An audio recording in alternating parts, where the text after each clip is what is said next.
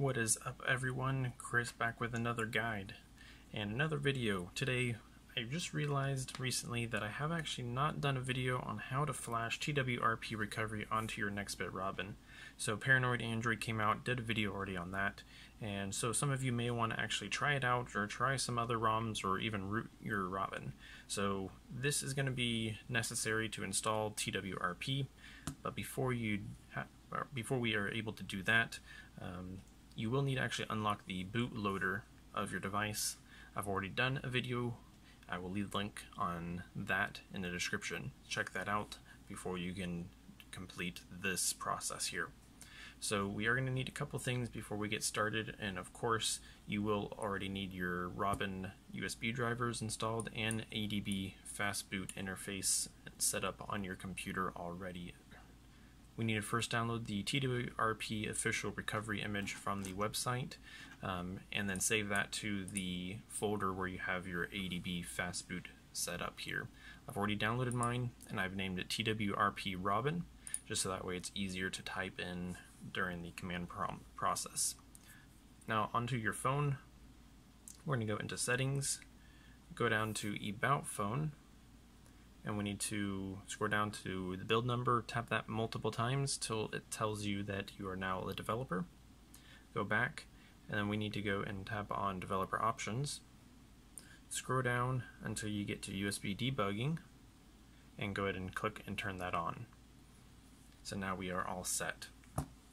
Next, go to your Adb Fastboot folder, shift and right click, and then open command prompt window here. As you can see, here is the file extension for this folder.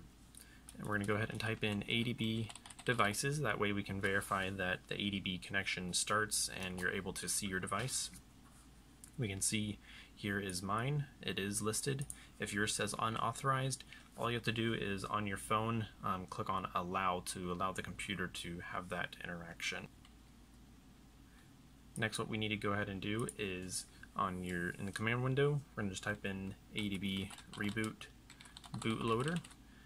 This is going to then reboot the phone into Fastboot mode. As you can see, there it is. If you're curious about this Razer logo and how I got that, stay tuned and subscribe. I'll create a video on how to do that for you. You can pretty much create whatever you want for your boot screen there. So now we are in Fastboot. Adb is no longer going to work. You are then going to have to interact with your Robin through the Fastboot communication.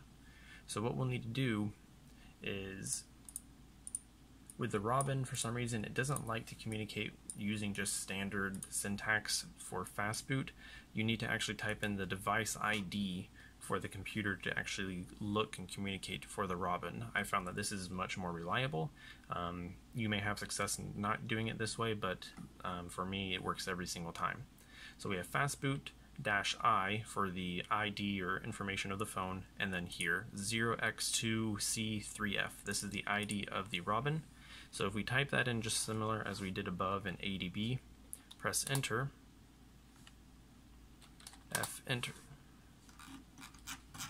Be helpful if I actually had put devices after the end, now wouldn't it? Devices, and here we are. Here is our device in Fastboot mode. It is recognized, so that's good. So now what we need to do is type that same command, and we need to type flash, since we're flashing a file onto the phone, and then recovery, which is the partition on the phone that we're flashing, and then next is the file name.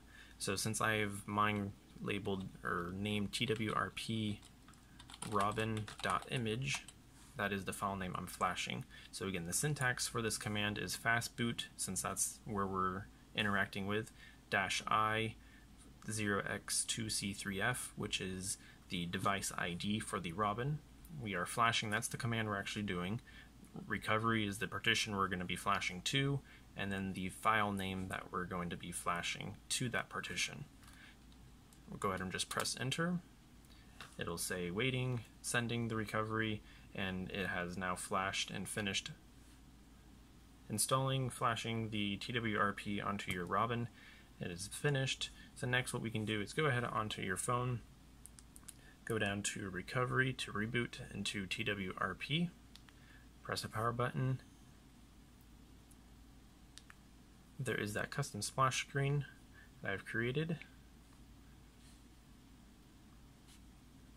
And this will now boot into TWRP. You are then able to wipe your phone, back up the stock ROM, flash a ROM, root your device, all within the recovery here. So you are now all set.